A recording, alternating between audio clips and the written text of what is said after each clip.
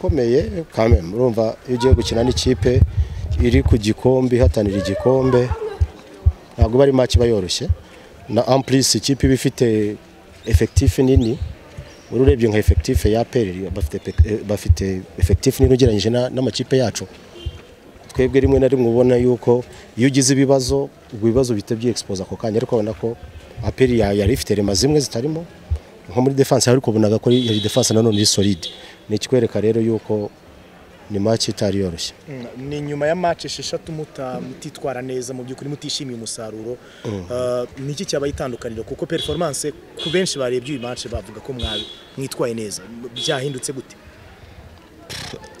byose ni mu mutwe ikintu cya mbere wenda ntekereza ko ari isoni z'abakinnyi bari bafite ko kuvuga ngo ikipe yatsinzwe ibitego 5 seriously n'ibintu babiteye isoni ku ruhande rumwe icya kabiri ntekereza yuko nanone na attribution ya arbitrage yari nziza kuko rimwe na rimwe urebye match amwe twagiye dutakaza ntago nabishyira 100% kuri equipe yacu nubwo natwe haraho twizize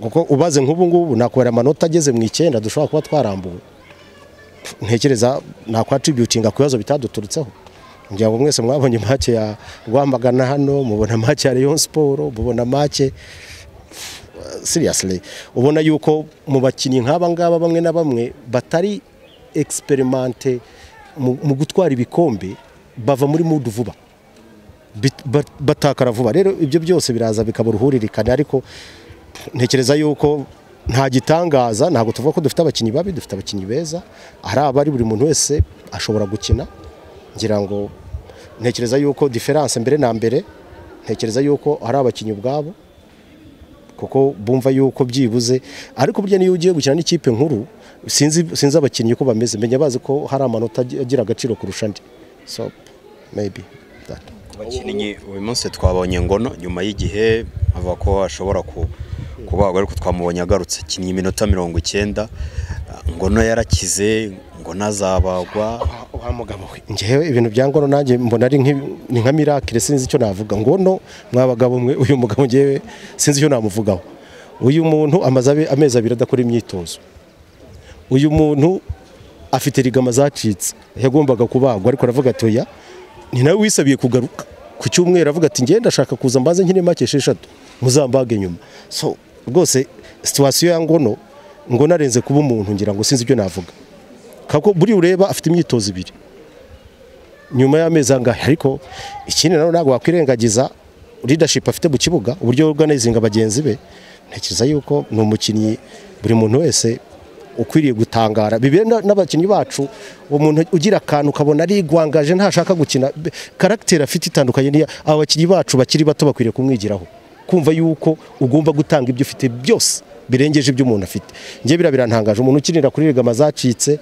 umuntu umaze ibyumweru 2 imbere yagiye kura mariage aza kugaruka nta myitozo namba ajya mu kibuga kandi ntekeza ko performance itari mbi cyetse ko abonagamo akantu ka fatigue na kubera wenda imisa amaze batitoza n'ibindi ariko hantuka his very superb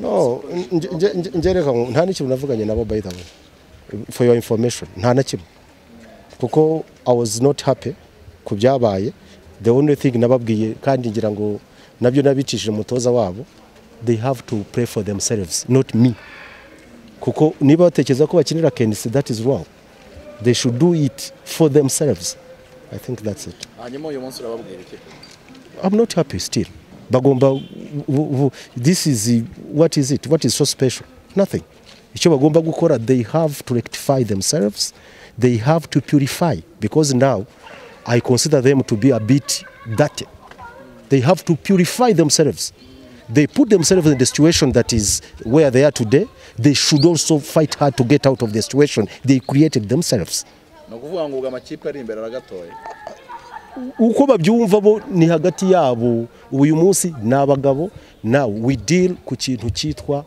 hagati yanjye nabo ngubu ntago ari bya bindi byo kuba bebeza ushaka gukora kore utabishaka kubikora that's your problem ibisigaye shampiyona izarangira buri muntu abonera iwadi ibyo yakoreye as simple as that.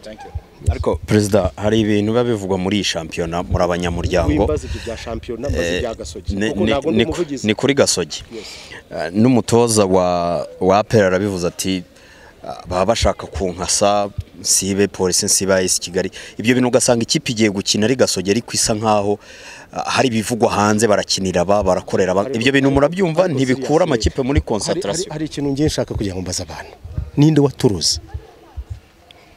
waturuzi duty ya mbere dufite is to do it for ourselves. Ni twebwe tugomba kwikora nta numwe dukorera. Ntidukorera Rayon Sport, ntidukorera Kiyovu, ntidukorera ari we wese. Ibyo dukora ni ibyacu. Bishobora kutunanira cyangwa tukabikora. Turumvikana. Sinzi impamvu abantu igihe cyose bashakisha ABC nothing. Do I know? Do we have fair competition?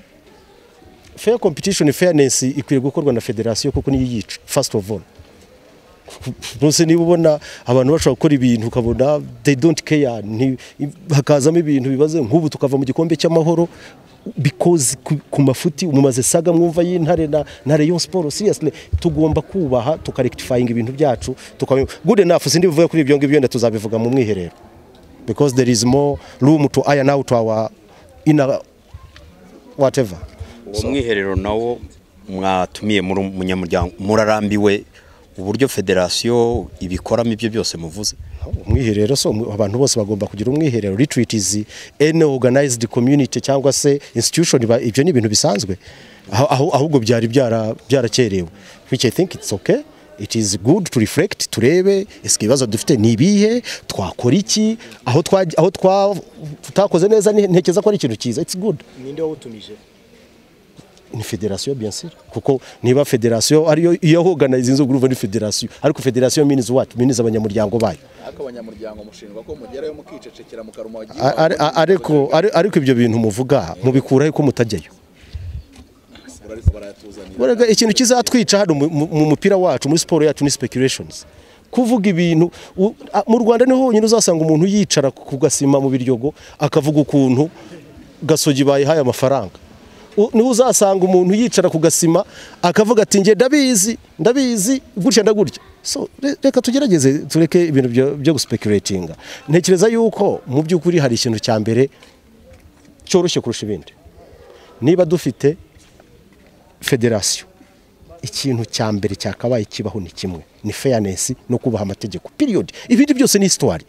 Ikintu tubura ni kimwe, kubaha amategeko n'amahame tugomba kugenderaho. Ibyo rero ibyo bitanga fairness muri buri kimwe cyose. Ibindi byose ni resistoire. Nta nubwo twadukwiye kujya bose murashaka tubigire nka parliament wenda yo muri Ukraine duterana imigeri. No, wiyamacyuwa tugomba kugira uburyo dukoramo ibintu wenda hari bidashobora kugenda neza ariko n'ibyagenda neza. Icyo dusabwa niki mbere na mbere ni ukubaha amategeko. Turumvikana mbere na mbere nta ibindi byose ni histoire.